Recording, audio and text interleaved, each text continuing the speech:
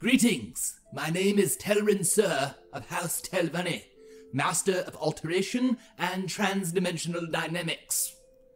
It has come to my attention that it is popular belief that House Telvanni was destroyed during the Argonian invasion. This is far from the truth. And a journal from a traumatized wet nurse aboard a fleeing Telvanni vessel is far from accurate. I'm here to tell you all what really happened on the Telvanni side of things during the Argonian invasion. With the eruption of Red Mountain, House Telvanni on Vonfell was in a great state of disarray. This is true, but on the mainland, we were still very much active. I myself took part in the creation of a powerful magical barrier using advanced magics that protected Port Telvannis from Red Mountain's falling debris, saving critical Telvanni knowledge from certain destruction.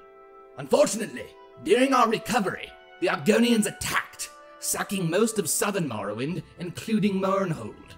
Sacking Mournhold boosted Argonian morale, driving them to push further into Morrowind and seek Telvanni blood. The savages managed to pick apart many Telvanni cities and settlements, but while blinded with bloodlust, they didn't realize wizards whose age span millennia were planning a counter-attack.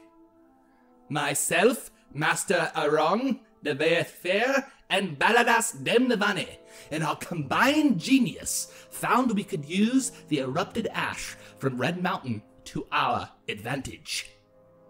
Using the ancient techniques of dust adepts, masters of alteration and ash magics, we quickly trained what magic-savvy forces we could in the ancient art of ash magic. Devaeth Fair also unveiled one of his greatest experiments, a modified Corpus disease, one that gives the infected all of the positive effects of Corpus while neutralizing the negative effects.